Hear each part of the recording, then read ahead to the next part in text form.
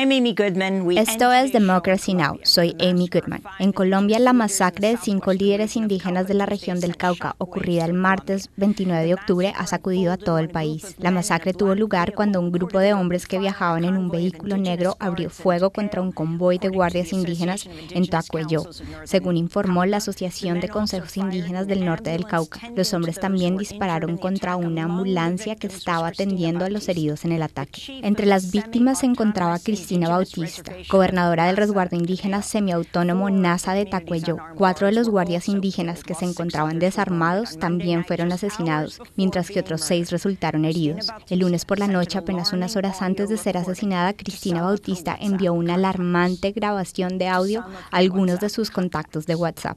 Muy buenas noches. Estábamos en el punto de control aquí en la sede. Pasó una camioneta negra llevándose los troncos que tenemos de un lado y el otro lado. La guardia salió y les dispararon y gracias a Dios no heridos, pero estamos en alerta porque parece que hay movimiento en el resguardo. El presidente colombiano Iván Duque prometió el miércoles desplegar 2.500 soldados en la región. Duque culpó de los asesinatos a un grupo de disidentes de la guerrilla de las FARC que recientemente rompieron con el Acuerdo de Paz alcanzado con el gobierno. Pero la policía no ha realizado arrestos y aún no hay nadie a quien se considere sospechoso de la masacre. Desde la firma del Acuerdo de Paz en 2016, al menos 700 líderes sociales han sido asesinados en Colombia, según el Instituto de Estudios para el Desarrollo y la Paz.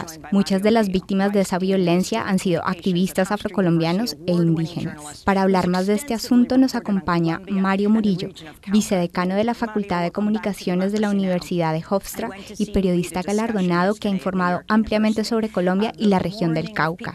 Bienvenido a Democracy Now! Es impactante el dolor de la gente no solo en Colombia. Cristina Bautista hace poco estuvo en Estados Unidos. Ella era una líder de la comunidad indígena. ¿Puede hablarnos sobre lo que entiende que ocurrió? En realidad no es un shock, es algo espantoso, es horrible lo que pasó en estos días allá en el norte del Cauca, en Tacueyó, pero no es nada nuevo. La diferencia es que fue una masacre de 5 personas, pero en realidad en los últimos meses, cada 2-3 días están matando una persona de las comunidades indígenas. Cada 3 días, según las cifras del mismo gobierno.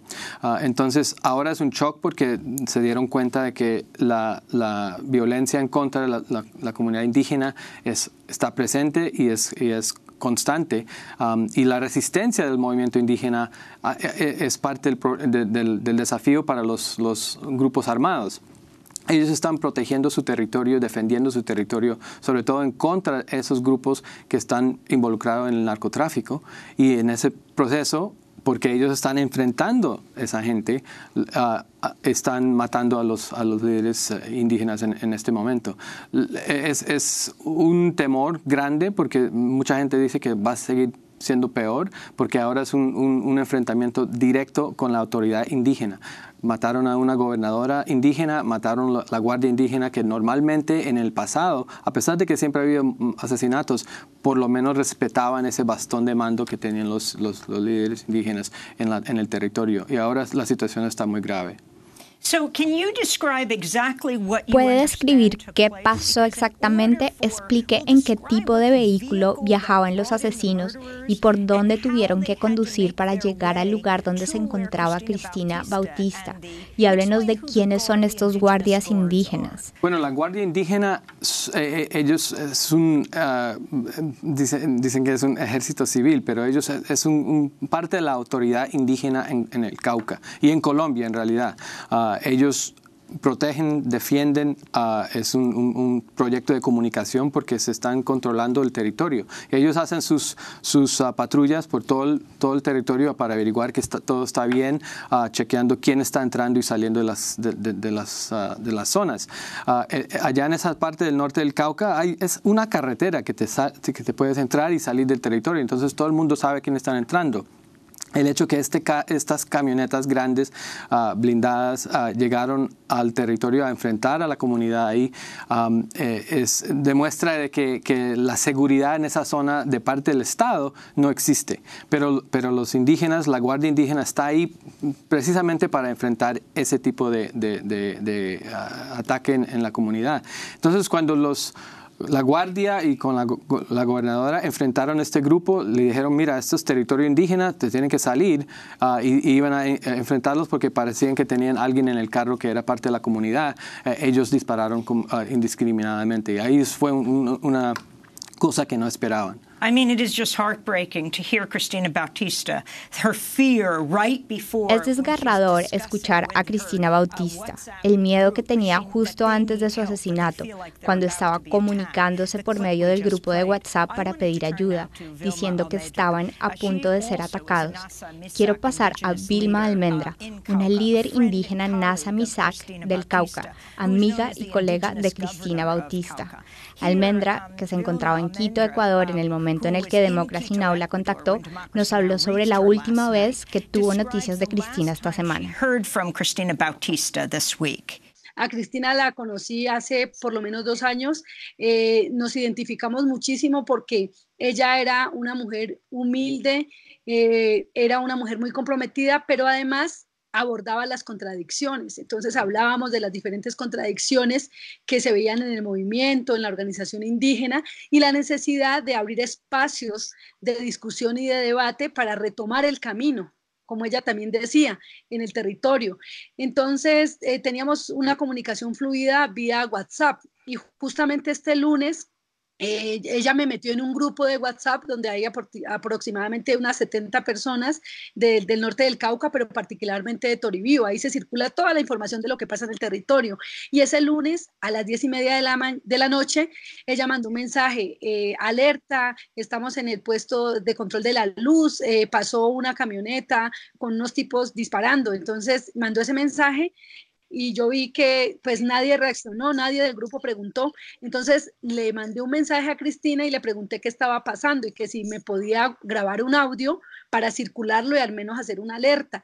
Entonces ella circuló ese audio, lo grabó como a las 10:30 y a las 11 lo circulé. Bueno, hice una alerta interna y nadie contestó a esa hora, y ella estaba muy preocupada, me decía que se sentía muy sola, que ella ese día no le tocaba turno en ese punto de control, pero que ella como autoridad y como cuidadora del territorio sentía la responsabilidad de estar ahí. Entonces hablamos como hasta las 12 de la noche.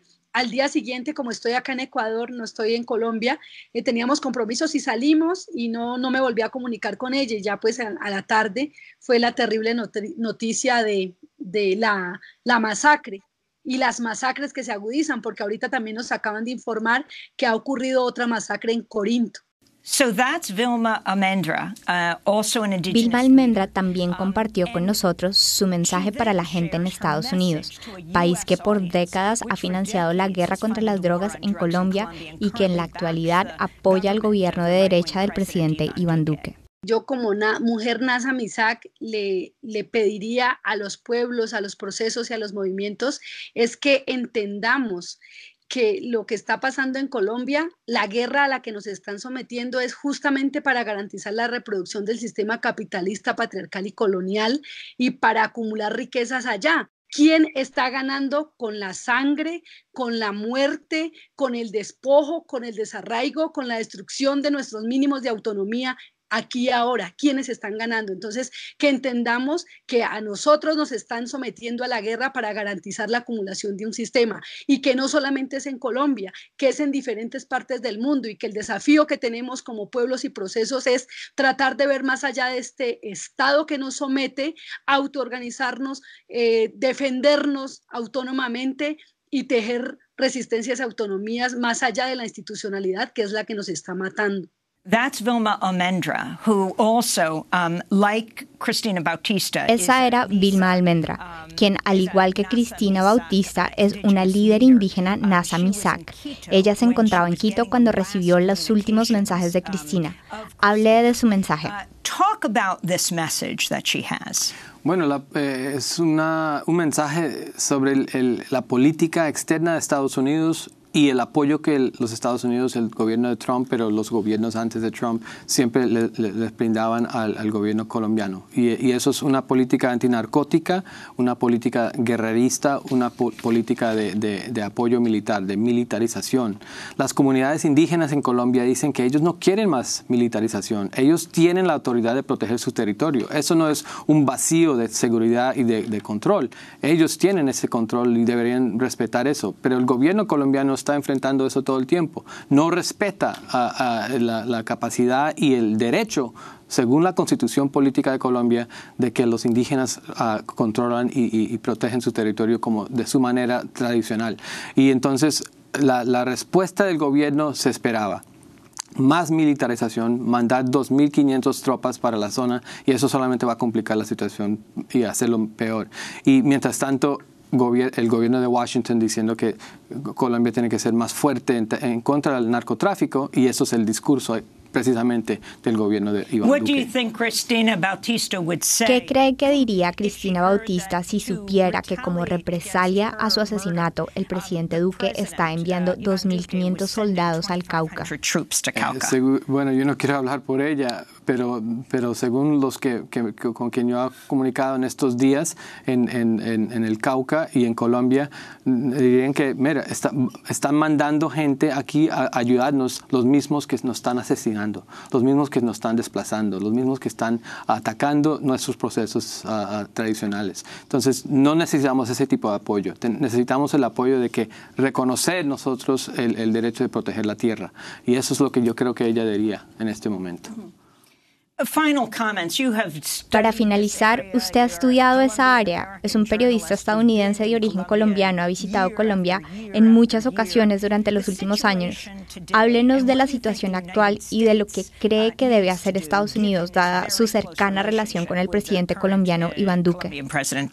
La situación hoy es, yo creo que una de las situaciones más complicadas, porque el gobierno actual que llegó al poder con el mandato o con la plataforma de acabar con el proceso de paz entre el gobierno y las FARC, de deslegitimizarlo, él está cumpliendo con eso todos los días. Entonces, el hecho de que ellos están militarizando la zona del Cauca y en otras partes del país, no cumpliendo con cosas en el acuerdo, en los acuerdos de paz, en términos de tierras, de restitución de tierras, de justicia, de participación política de parte de los movimientos sociales, no están cumpliendo con eso, están matando más cada día.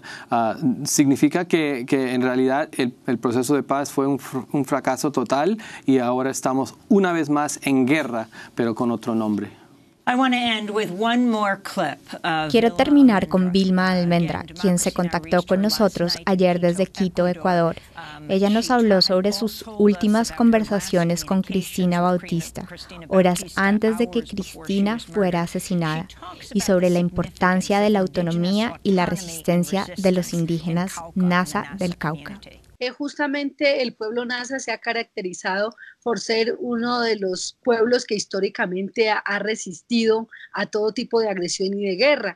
Y en estas últimas décadas, pues el pueblo Nasa no solamente ha garantizado resistencia, sino mínimos de autonomía, las grandes asambleas, congresos para tomar decisiones colectivas. Nosotros sentimos que hasta el 2008 hubo un gran movimiento desde abajo, desde las bases en el norte del Cauca, que eran los que ponían la agenda y los que nos representan. Y lo que sentimos que ha pasado del 2008 hacia acá, por varios factores, ¿no? Las políticas neoliberales, estatales, la cooptación, las amenazas. Lo que sentimos que ha pasado es que justamente ese motor que hacía que la comunidad se estuviera en movimiento, el carácter asambleario, el juntarse para tomar decisiones colectivas y actuar en consecuencia, se ha roto, está debilitado. Esa era Vilma Almendra, quien estuvo en contacto con Cristina Bautista horas antes de que ella y otros 4 guardias indígenas fueran asesinados en el Cauca. Mario Murillo, quiero darle las gracias por estar hoy con nosotros. Murillo es vicedecano de la Facultad de Comunicaciones de la Universidad Hofstra y periodista galardonado que ha informado extensamente sobre Colombia y la región del Cauca. Es autor de varios libros, entre ellos Colombia y Estados Unidos, Guerra, Inquietud y Desestabilización. Esto es Democracy Now! Soy Amy Goodman, gracias por acompañarnos.